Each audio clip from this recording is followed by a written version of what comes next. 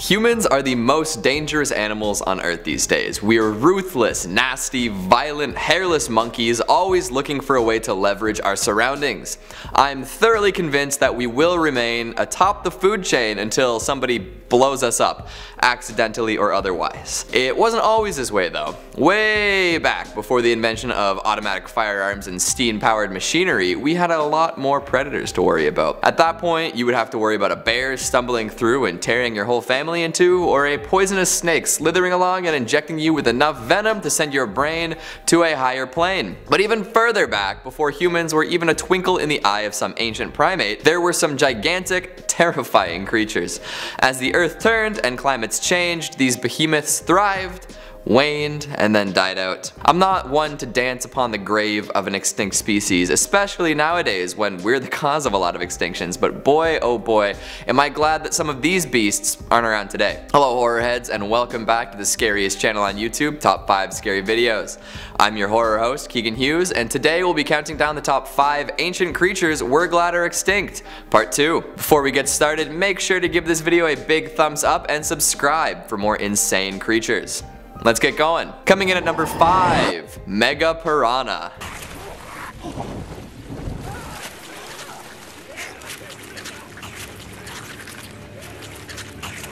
I am a piranha. They are from the Amazon.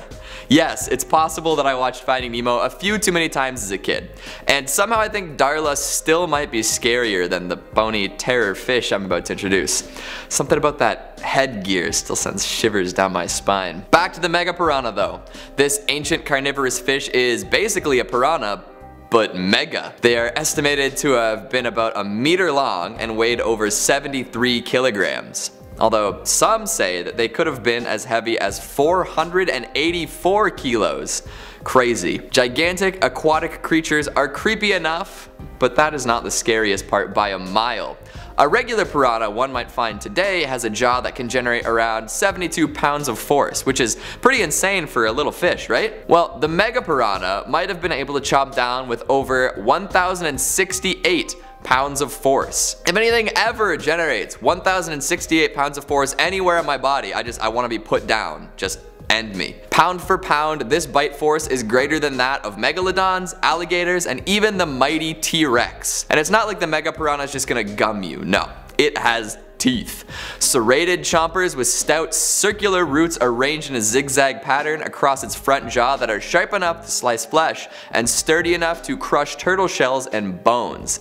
Yes, this fish will crush your bones. Be thankful you can hop in the water today without worrying about these meat manglers. Coming in at number 4, we've got Quetzalcoatlus.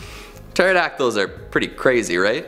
Giant lizard birds with insane beaks and all. Well, the Quetzalcoatlus puts those winged freaks to shame. With a stork neck, bat wings, and 4 limbs, this is the largest creature to ever fly. If it was standing on the ground, this boy would be as tall as a giraffe.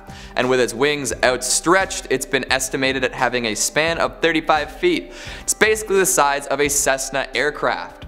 I'd be really down to pilot a giant winged thing. Although, if I was flying one of these guys, I'd probably, fall to my death from 10,000 feet, but hey. There are a few hypotheses on how these flyers fed, and some say they skimmed the water for fish, while others claim they scavenged and fed on small terrestrial animals. I like the idea of a gigantic lizard bird snatching up a baby dino and flying away with it. If they were alive today, you can bet they'd be snacking on family dogs and cats left out in backyards. Maybe even the kids playing on the little play structure. Not the nicest thing to think about, but these humongous beings were superbly adapted to long-range extended flight and could fly at speeds of up to 130 kilometers per hour for 7 to 10 days at altitudes of 4,600 meters. They could do cross-continental trips like it was nothing. This was made possible thanks to thermal gliding, where it would use rising columns of warm air and glide along for ages. I can only imagine the chaos that would ensue if they were gliding around today, crashing into small aircraft, getting sucked into turbines, and taking down planes. Oh boy. Filling out our number 3 spot, we've got Arthropleura. What is 8 feet long, has enough legs to make you squirm, and crawls along the floor, terrifying anyone who discovers it? Nope, not the human centipede. Arthropleura. This is the largest known land invertebrate of all time. This gigantic creepy crawly lived during the Carboniferous era and grew to be so large, probably due to the greater partial pressure of oxygen in the atmosphere. That and the fact that there were no predators around to eat it. Although, even if there were predators, could you imagine trying to eat an 8-foot millipede? It'd be like crunchy and leggy and gooey. No. These monstrous bugs had hundreds of legs that undulated in rhythm, allowing it to maneuver quickly along the forest floor, swerving around obstacles. They were likely herbivores, feasting on decomposing plant matter on the ground, which admittedly is less terrifying than a carnivorous millipede, but I can just imagine seeing one of these things scuttling around looking like a giant moving rug with a hard shell. These leggy fellows went extinct at the end of the Carboniferous period as the climate dried out and rainforests grew smaller. They live on today as much smaller, much less horrible regular millipedes. Stomping in at number 2, we've got the Spinosaurus. Honestly, I would not mind if this one was around today. It's so freaking cool. I deal with all the death and destruction. This 60-foot carnivorous lizard is actually the largest of all known carnivorous dinosaurs, bigger than even the T-Rex and Gigantosaurus. Yes, bigger than the Gigantosaurus.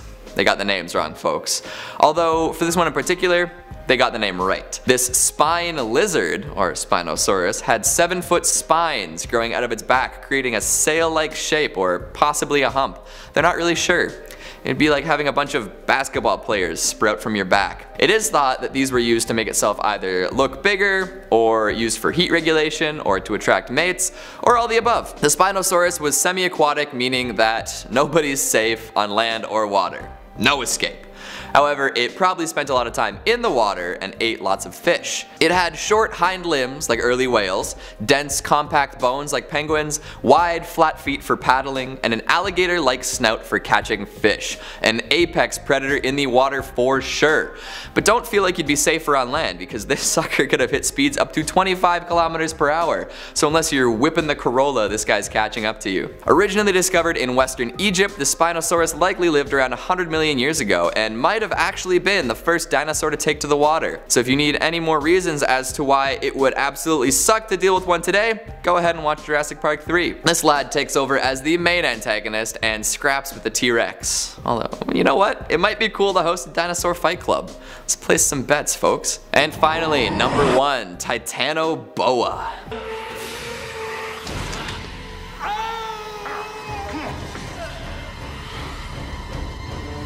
That clip was from the Wet and Wild creature feature from 1997, Anaconda. Yes, we are talking about Titanoboa, but we'll make that link between the two snakes soon enough. If I could imagine one way I would never want to go, it would probably be getting suffocated and crushed to death. And guess how this 42-foot snake kills? Oh no. The Titanoboa, or Titanic boa, is considered the largest snake going, or at least it was during the Paleocene epoch. No living snake has ever been verified with a length of over 31.5 feet, and it is highly doubtful that we'll ever see this record broken. They were able to grow so large because way back when, in the South American rainforests, there were much higher temperatures, and this meant that cold-blooded killer reptiles could grow to be way bigger. A stealthy killer, the Titanoboa probably hunted similar to crocodiles, lurking right beneath the surface of shallow water. When a poor, unsuspecting animal came to the edge to drink, it would strike. The Titanoboa would then wrap itself around the prey and crush it to death. It would then swallow the prey whole, down the hatch. This thing could down crocodiles like 2-bite brownies, given that mega slurp action. Although it has a similar appearance to a boa constrictor, its hunting methods more closely resemble an anaconda. I considered making a Nicki Minaj joke here, but I thought better of it. You're welcome. So there you have it. 5 fearsome creatures that would kill you in a heartbeat given the opportunity. Thank your lucky stars that you're separated from them by millions of years of progress. What do you think is the scariest extinct creature? Are there any that need to be added to this list? Make sure you let me know down in the comments. Speaking of comments, let's have a quick look at some of your more interesting ones from last time. The Bastard Gift says, there is such thing as beautiful monsters. Absolutely. Sometimes the most beautiful can be the most terrifying too, like the final form in Shin Godzilla or Lady Gaga. Homegrown Twinkie says, you think Keegan's wearing a Taylor Swift shirt so people stop asking him where he gets his clothes from? Cause I suddenly don't have a desire to know anymore. I mean, it's pretty obvious where the Taylor Swift shirt came from. It came from a Taylor Swift concert. But the origins of the rest of my wardrobe will remain a mystery for now. Also, just wondering, because some people seem to just be looking at Taylor alone, but did anybody notice anything odd about her eyes on my shirt? Let me know. John Pedroza says, I'm going to have nightmares. Good. Enjoy them. Find inspiration in them. Make something from your nightmares. Show us what you got. Amon Geiger says, not a scary channel, and you are not an horror host. You look more like a Madonna fan club host. Who says I can't be both? Get it together, dude. Red Valkyrie 84 says, boo! Hey, another ghost. Love to see the undead on the channel. That's all the time we have for today. Thank you for watching, and I'll see you next time.